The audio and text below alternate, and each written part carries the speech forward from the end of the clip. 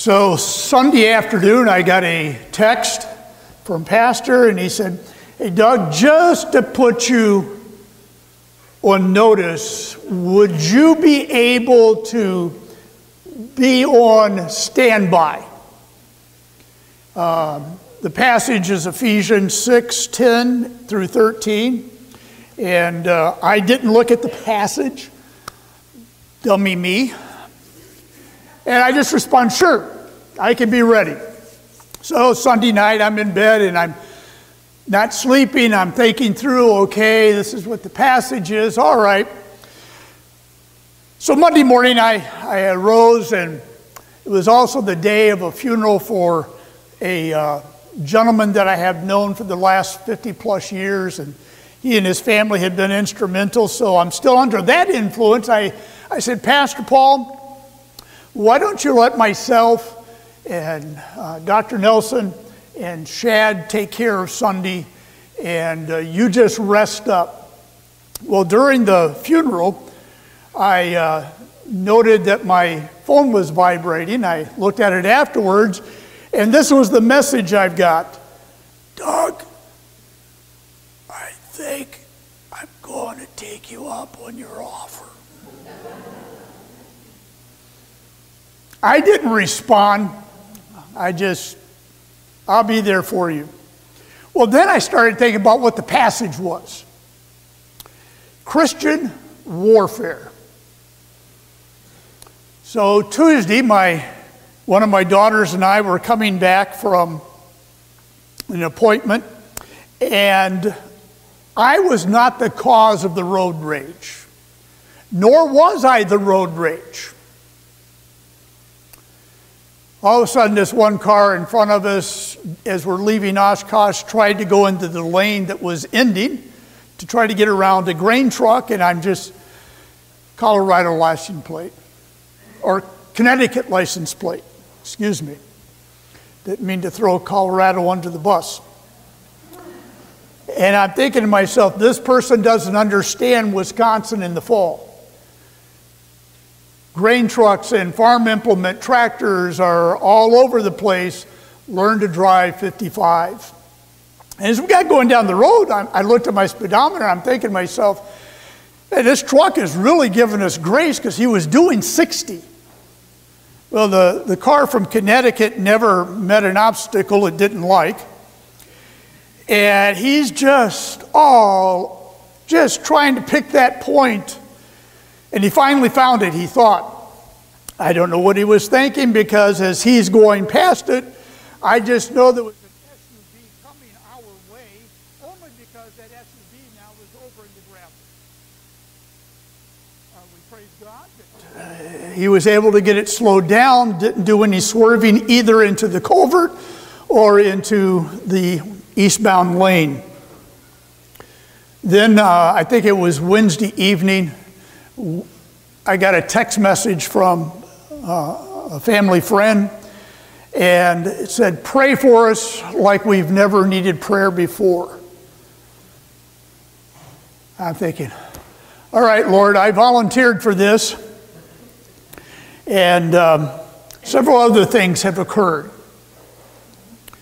And I got to thinking this morning, by the way, I reworked the introduction this morning, because as I got to thinking about all the events of this week, I got to thinking this morning that Christian warfare is not new. All right? Anyone who has walked with God has had it happen.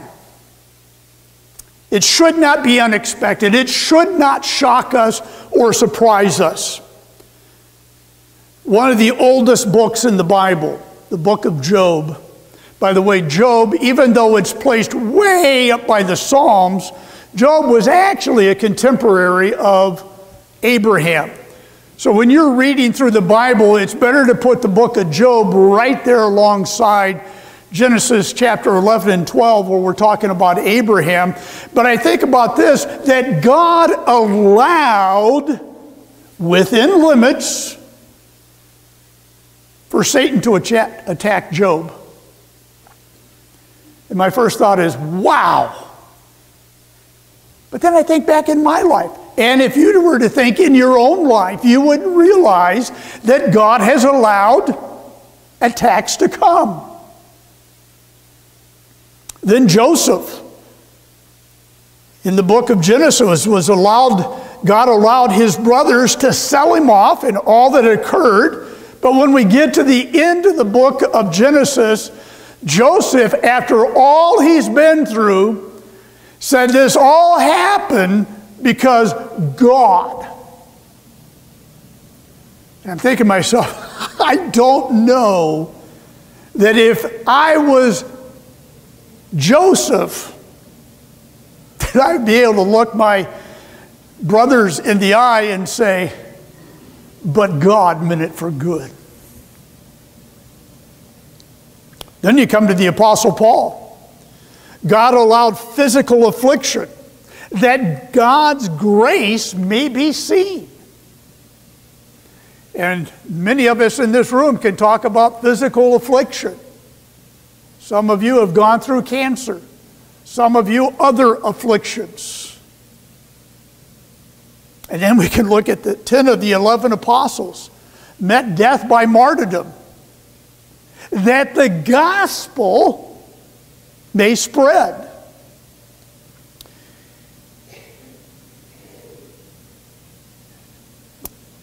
When the last night our Lord was with his disciples, he spoke to them in the Gospel of John in chapter 15 and verses 18 through 21.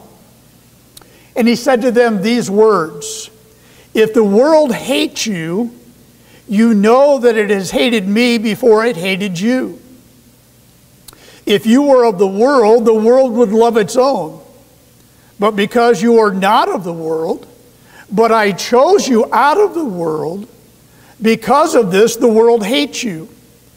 Remember the word that I said to you, a slave is not greater than his master. If they persecuted me, they will also persecute you. If they kept my word, they will keep yours also. But all these things they will do to you for my name's sake, because they do not know the one who sent me." Friends, when the attacks come, they're not coming because of you. They're coming because of the message that you desire to share with the lost. And Satan does not want that to occur. But God. Our short review in the the Epistle of Ephesians. But God has chosen us to be his children. Ephesians chapter 1, 4 and 5. And we're all like, whoa! That is exciting! God chose me! And then in chapter 4, verses 1 through chapter 5 and verse 16, God's called us to be his servants. And we're like, okay, that's good. But then in chapter 5 and verses 17 through chapter 6 and verse 9, God commands us to be submissive in several different areas of our life. With one another, with our spouse, with our children, and children vice versa, by the way, and with the employee-employer responsibilities. And we're like, all right, I got this. But then we come to this morning's passage in Ephesians chapter 6. And I want you to note with me verses 10 through 13. Finally, be strong in the Lord and in the strength of his might. Put on the whole armor of God, that you may be able to stand against the schemes of the devil. For we do not wrestle against flesh and blood, but against the rulers, against the authorities, against the cosmic powers over the present darkness, against the spiritual forces of evil in the heavenly places. Therefore, take up the whole armor of God, that you may be able to withstand in the evil day, and having done all, to stand firm. This morning, I want us to see that which we look at is simply this, that we are in a battle. And we cannot be on the sidelines. Rather, we are called to be on the front lines of the battle. Let's pray. Father, as we come before you this morning, we just stop and we thank you. We praise you for who you are. And Father, for those here this morning who know the Lord Jesus Christ as their personal Savior, we thank you that you have chosen them and you have placed them, Father, in the body of Christ. Father, by the time we're done this morning, we pray that we would also praise you for how you work in our lives and you allow us to be a part of the battle that is ongoing today. And we ask these things in Jesus' name. Amen. Notice with me point number 1. We are commanded to be strong in the Lord. Notice with me the Apostle Paul here says, finally, be strong in the Lord and in the strength of his might. After all that the Apostle Paul has said in the book of Ephesians, he ends with this. Don't be strong in your own might. Don't be strong in who you are in Christ. Be strong in the Lord. The idea is to be made strong, increase in strength. The Amplified Bible puts it this way. Be strong in the Lord. Be empowered through your union with Him. And part of that union with Christ is this. Our catechism question today. The Holy Spirit. By the way, God makes no mistakes.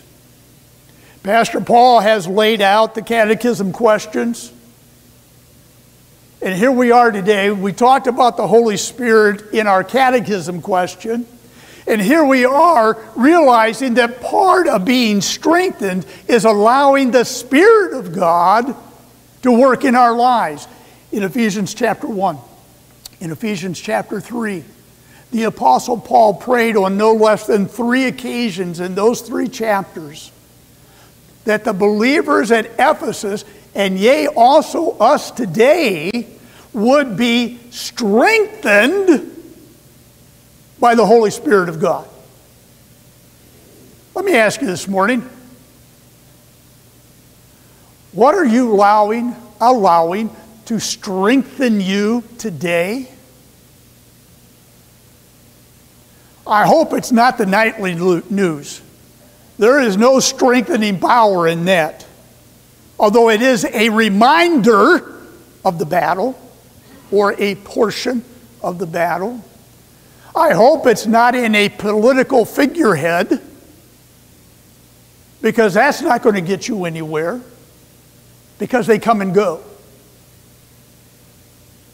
We've had president after president after president. We've had speakers of the House. We've had presidents of the Senate year after year after year. Let me ask you this morning again, who is strengthening you? Is it God? Is it the Spirit of God? If it is, notice with me still in verse 10, and point number 2, we are commanded to be strong in the power of His might. Listen, folks, you can go work out at the gym all you want. All right?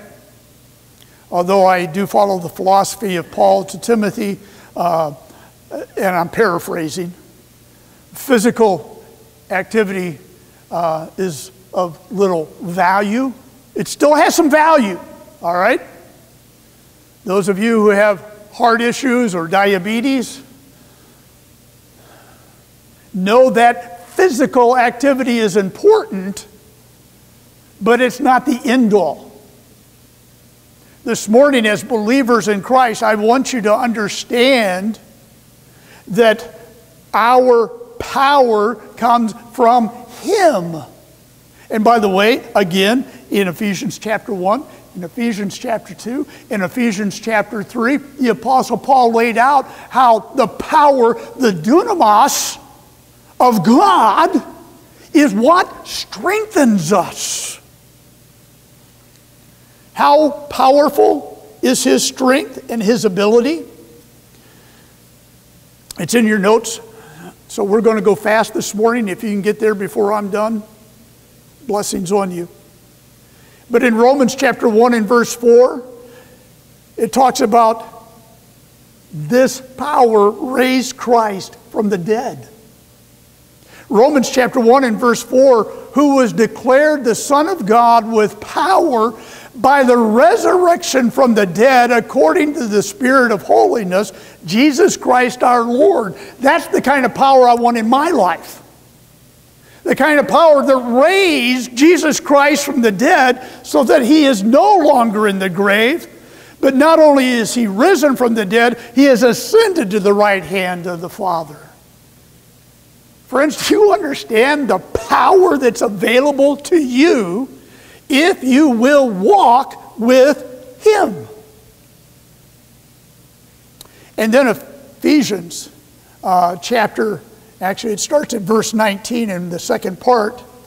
These are in accordance with the working of the strength of His might, which He brought about in Christ, when He raised Him from the dead and seated Him at the right hand in the heavenly places. Wow! That's exciting stuff. God is our power, is our strength, not us. And it gets gooder. Ephesians 2:5. He has raised us from spiritual death. Listen, folks, spiritually speaking, you were dead as a doornail before God. Or shall we go with, but God chose you and brought somebody into your life to show you the Scripture at the appointed time and instilled into you the faith to believe, and then to allow you to walk with Him in the battle before us. And then Colossians 1:13. For He rescued us from the domain of darkness and transferred us to the kingdom of His beloved Son. I could preach another message right there on that verse. But let me ask you a question this morning. If you are a child of God, are you still living in the domain of darkness? In thought, word, or deed? If so, get out. You don't belong there. Why? Because in His power as a child of God, He has transferred you out of that into spiritual light. And then His strength. And I don't have time. Even though, by the way, Michael gave me 15 extra minutes this week. All right? All right? If you were here last week, you understand he was done, and it's like, by the way, it's part of the reason I agreed to preach today, because I knew I had 15 extra minutes in these batteries. All right? But in His strength, Philippians chapter 4 and verse 12 and 13, it is His strength is the reason the Apostle Paul could pen these words to the Philippians as he was in the Philippian jail, or in the jail at Rome, excuse me. I know how to get along with humble means, and I also know how to live in prosperity. And in any and every circumstance, I have learned the secret of being filled and going hungry, both of having abundance and suffering need. Why? Because I can do all things through him who strengthens me. No matter what God puts us in, no matter what God allows to come into our life, no matter our walk of life, in Christ, we can do all things. In 2 Timothy chapter 2 and verse 1, you therefore, speaking to Timothy, my son, be strong in the grace that is in Christ Jesus. And don't we need that same encouragement today? My child, be strong in the grace that is in Christ Jesus. And then only through him can we accomplish the task he has given us. And throughout Ephesians, we see Paul praying that his readers would be strengthened. Why? Because Paul knew it was necessary. Paul knew what was going to happen. This is the Apostle Paul who penned the words of Philippians 4:12 and 13. This is the Apostle Paul who penned the words in 2 Corinthians chapter 11, talking about how he pleaded with God to take away the thorn in the flesh, whatever that may have been. And God said, no, my grace is sufficient for you.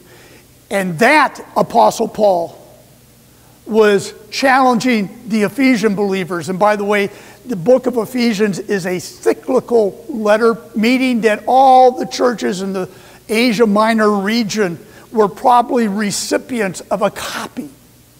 So they too read this. And by the grace of God, we get to read it today. And then notice with me, thirdly, we are commanded to put on the whole armor of God. Verse 11, put on the full armor of God. Now I want you to note something about the word here, put on, or phrase, excuse me. It has the idea of permanence. In other words, when we put the armor on, because the battle is a 24/7 battle, God doesn't want us taking it off. And the idea behind the word put on is get it on and let it stay there. Folks, the Christian life is not something that's played on Sunday and then we take off the armor and spend the rest of the week undressed. No. We put it on and we keep it on. And I know many times I have even said, you know, pray the armor on in the morning. Well, you better be praying about it all day long. And when you sit down in front of the TV, you better be praying the armor on. Because your mind can go places it ought not to go. And then you ought to be praying the armor on before you go to bed. Why? Because the older I get, the more I realize Satan is a lot active. Bad English, but you get the idea. Is very active in the night hours. And the older I get and the more I have to get up in the middle of the night, I only have to do one thing. Come back, lay down in bed. And the mind is racing. Thinking about different things. Things that I'm not going to be able to change during those hours. And probably most of the things I'm thinking about, I'm not going to be able to have an effect on anyways. But see, Satan doesn't care. He's there to disturb you and get your mind off God.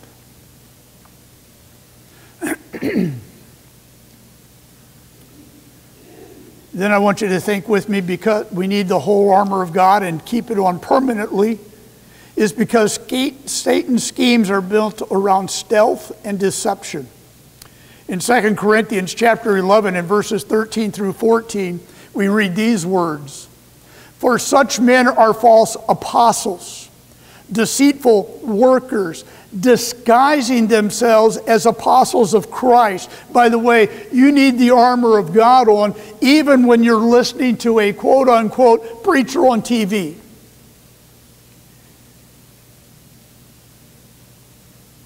I'm going to say it. Most TV preachers aren't worth listening to. All right? First and foremost, be grounded in your local church. Be grounded in the pulpit ministry of your local church. Get into a small group. By the way, there's one on Sunday night. Talk to myself or Jeff after the morning service if you want to be involved in that one. On Monday night, that's Pastor Paul's. On Thursday night, I think I've got this right. Where is Dr. Paul? Thursday night, right? And Wednesday afternoon. He gives you two options. That's what you can do when you're retired. But there are options in the local church to get grounded in the Word. My mom, whom I know is not going to be listening or watching this, she's got some good guys she listens to. And other guys that, if we had DirecTV, I could do this. I could delete that channel from her program guide.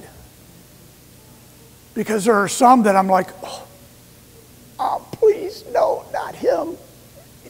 No. So we try to guide her. But I can't sit there with the control in my hand all Sunday morning. So we need the armor on. We need to be able, by the way, we need to know what the Word of God says so that we can withstand. Because verse 14 of 2 Corinthians 11 says, no wonder, for even Satan himself disguises himself as an angel of light. Some of these guys can look good. I mean, they can flash a smile on TV. Get the slick back hair. God loves you. Send me some money and He'll love you even more. Or build a glass cathedral. If you're old enough, you'll get that one. Verse 15. Therefore, it is not surprising if His servants also disguise themselves as servants of righteousness, whose end will be according to their deeds. Friends, listen to me. We have got to know what the Word of God says. And one of the things it says to us is we must be on guard. We must have the armor of God on us and utilize it, because Satan is constantly acting like an angel of light. And that is a scary thought. Think with me, there's an increasing belief in the existence of the devil, just not the Bible-defined devil. We are, 7 weeks, almost 2 months, away from a holiday that I hate. God was gracious and allowed one of our kids to be born on October 30th, so we were always able to have a birthday party instead of having to do the trick-or-treating thing. But by the way, look at your stores in the next couple of weeks, if it isn't already there. The satanic nature of the holiday. Run from it. That's all I'm going to say. But also think of the shows, the movies, the video games. My late sister was heavily involved in the paranormal and satanic shows. I'd walk into her apartment and, I would grab her remote. All right? Either A, I would turn it off so she would listen to me, at least hear me, or hit the mute and then sit between her and that. The only problem was then she would pick up one of her electronic gadgets and start playing with that. But Satan is always working. 1 Peter 5:8 reminds us that we must ever be vigilant. Begin, the reason is because Satan is what? Always active. 1 Peter 5:8 and 9 says, be of sober spirit, be on the alert. Your adversary, the devil, prowls around like a roaring lion, seeking someone to devour. But resist him, firm in your faith, knowing that the same experiences of suffering are being accomplished by your brethren who are in the world. Listen, folks, the Christian life is not just sitting back and relaxing. Matter of fact, as you read the scripture, resist, put on, be vigilant. Why? Because Satan, until the day that he is cast into the lake of fire himself, isn't giving up. And if you are a child of God, he knows he's already lost you to God, but he can make your life miserable if you don't keep your eyes on God. Roman numeral number 4. The rationale for putting on and not taking off the armor of God is found in verses 11 through 13 of our passage in Ephesians. Why? So that we can stand against the wiles of the devil. It's interesting that this phrase stand firm or stand against, it's a military term. And why wouldn't it be? Because as Paul goes through this passage, he is literally talking about a Roman soldier and all of the Roman soldier's garb that he would wear, and makes a spiritual application of each of those pieces. But to stand firm here, it's a military term, and it means to hold a critical position while under attack. I want you to stop and think with me.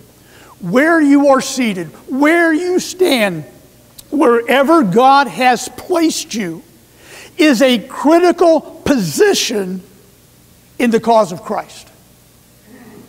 He has put you next to the neighbors you are because he considers you a critical piece of the battle for their soul. He's put you in the workplace where he has because he considers you a critical piece in the battle for your co-worker's soul. He has given you the children he has given you because he considers you a critical piece in the battle for their soul. And by the way, the battle for your children's soul doesn't end the day they turn 18. All right? You can cut the umbilical cord at 18 and say you're on your own. But many life experiences tell you you are constantly involved in their life. Make it a part as a Christian mother or father, so that they have something to look back to, an anchor, somebody that's got the armor of God on, who they can look to and get a proper response to their issue, because God considers you critical in their spiritual growth. And I'm just going to do this quickly. Think of just a few things that Satan attacks. In Genesis 3 in the garden, he questioned and twisted God's word. And we have to be prepared, don't we? How many times have you heard somebody come to you with a twisted interpretation of a passage of Scripture and you're like, okay, it's our responsibility to be grounded in the Word of God. Notice with me also in Matthew chapter 4, the temptation of Jesus misusing Scripture. 1 Thessalonians 2:18, hindering God's servants. It's interesting that the Apostle Paul to the Thessalonians said, for we wanted to come to you, I, Paul, more than once, and yet Satan hindered us. Why do we need the armor on constantly as in permanently? Because Satan wants to hinder the work of God. In a passage we already looked at in 2 Corinthians 11:14, because he appears as an angel of light. But then notice with me also here the need for permanence is because the battle is spiritual, not physical. Although, if you use an inhaler for your asthma, it can sometimes be physical because that new inhaler that you use can cause your voice to start going. But it's still spiritual. See, I could have started a new inhaler last Sunday, and it wouldn't have bothered me. Here I am today. But it's a spiritual, not physical battle. Perhaps the hardest part of the battle being described for us is this. We cannot see it with our physical eyes. We are not always able, as Job did, to see the lobs come in and truly affect our lives. Job 1 and 2, all of his kids wiped out. All of his farmland, all of his animals, gone. Then you get to chapter 2, and not only does he lose his physical strength as he's filled with boils, but his wife also says, curse God and die. I mean, the guy lost everything. Now, many of us have never been in that position. But that doesn't mean our spiritual battles are any less. You see, at the church at Ephesus, we've talked about this before, in just approximately 30 years, this church would go from being a thriving, growing, exciting church to a church that Jesus Christ described himself as a church that had left their first love.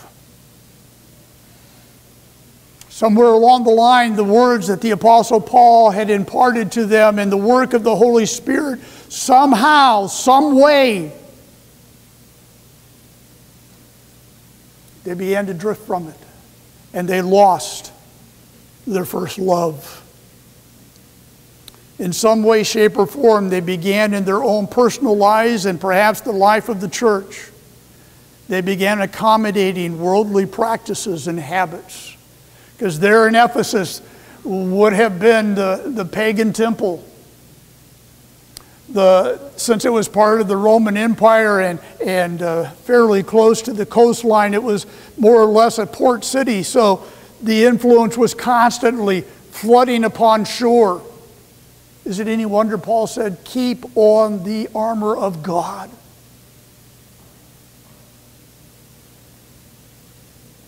By the way, I might add, it's why it's important to apply all the commands and principles that Paul has laid out for us in Ephesians, starting with put off concerning your former conduct, the old man, which grows corrupt, but put on the new man, in Ephesians chapter 4, 22 through 24.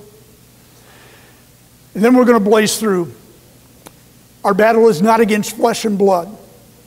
It's Satan and his demonic host that we are battling. And in fact, let me step back and say, it is not even us that is battling. It is us in the power of the Spirit of God that are doing the battle. Hence, we need to put on the armor of God. Hence, we need to hide God's word in our hearts. Psalm 119 and verse 11. Hence, the need to apply all that Paul has taught in the book of Ephesians. It's against rulers. I think it's stressing their authority. Colossians chapter 2 and verse 15 says, when he had disarmed the rulers and authorities, he made a public display of them, having triumphed over them through him. But the demonic host is at work. There is that stress from God. Against powers, stressing their strength. Listen, folks, I know sometimes people, I think, glibly talk about Oh, I'm going off to fight the spiritual battles. Man, if you go off that way, you're in trouble. Just because we cannot see the spiritual battle does not make it any harder. There is a spiritual battle out before us. And it's against rulers, it's against powers, it's against the rulers of the darkness of this age. And it points to their wide influence in the world. A couple of passages, one out of the book of Daniel, chapter 10 and verse 13. The angel of God coming and talking to Daniel and explains why he was delayed in coming to Daniel to explain the dream. But he said, but the prince of the kingdom of Persia was withstanding me for 21 days. Then behold, Michael, one of the chief priests, came to help me, for I had been left there with the kings of Persia. Michael explains to Daniel a spiritual battle that Daniel was totally unaware of. Daniel could see the kings of Persia, but Daniel could not see the angelic battle. I've often said if God could open our eyes to see the spiritual battle that is going on above us, even as we speak this morning, we would run out of here in fear. Because Satan is going to try to use anything at his disposal, including the demonic host, to try to influence our thinking. Makes it too hot in church, makes it too cold in church. Maybe we stayed up too late on Friday and Saturday night. Therefore, we're too tired in church. Or maybe we're not feeling well enough. And we're just like, oh, we need to be careful. And the spiritual forces of wickedness in the heavenly places. Possibly talking about demonic hosts that are involved in the most wretched and vile immorality. But also I believe it's talking about how the widespreadedness of the demonic host. Then we come to verse 13, point number 5. And it's the plea. Put on the whole armor of God so that you can withstand in the evil day. Let me suggest to you that today is a part of the evil day. How do we know that? Because the millennial reign of Christ is somewhere out there. I don't know what your end times theology is. I know what mine is, so I'll be careful as I walk this road. Somewhere out there is the millennial reign of Christ. But even at the end of the millennial reign of Christ, the book of Revelation lets us know that there's going to be one more final battle. Even after a 1,000-year reign of Christ on earth, Christ ruling with a rod of iron, there's still going to be human beings who reject God. But it's all in God's plan. But then, the great white throne judgment, and all those without Christ, all those who have rejected Christ are once and for all thrown into the lake of fire, and then eternity. Then no more tears, no more sin, no more heartache. What a time of rejoicing. What a time of not just simply standing around the throne of God, but also doing the task of heaven. Not going to be lazy boys in heaven. Hope you got your work gloves, because we're going to be tending to the garden of God, just as He intended for Adam and Eve once and for all in eternity. And let me suggest this. It's not simply what you have done, but are you prepared to finish the race? You're not done. I don't care how old you are. You can be older than I am this morning. And a couple of you are. You're not done. It's not over. Listen to the words of the Apostle Paul to the Corinthians. Paul feared failure and disqualification. Let me ask you a question. Do you fear failure and disqualification? The Apostle Paul said to the Corinthians, "But I discipline my body and make it my slave, so that after I have preached to others, I myself will not be disqualified." What's he saying? After I'm done preaching to you, I now have to go home and apply the message to me. Man, are we like that? Do we fear failure, spiritual failure? Do we fear disqualification? Or do we just play church on Sunday? Let's be reminded of something. When Sunday morning we come to worship God, not to feel good. We come to hear the Word of God that God has laid on the heart of the preacher of the morning. But from that point till the next Sunday morning, we are in a spiritual battle, and we need the words of God. And then little b there is, it's a constant battle. James, writing, said in James 4:7, "Submit therefore to God, resist the devil, and he will flee from you." In a passage that we've already looked at, but I want to look at it again. 1 Peter 5:8 and 9. "Be of sober spirit. Be on the alert. Your adversary, the devil, prowls around like a roaring lion, seeking someone to devour. But resist him, firm in your faith, knowing that the same experiences of suffering are being accomplished by your brethren who are in the world." Verse 10, "After you have suffered for a little while." Those are words of encouragement. After you have suffered for a little while. Somebody says, "I'm 80 years old," or 100 and... We're not even keeping count anymore, are we? 102. What do you mean a short time? This has been a long walk with God. Praise God. Right? Maybe you're on the other end. You're just starting out. I got to walk with God till I'm 102. However many days God gives you, walk with Him.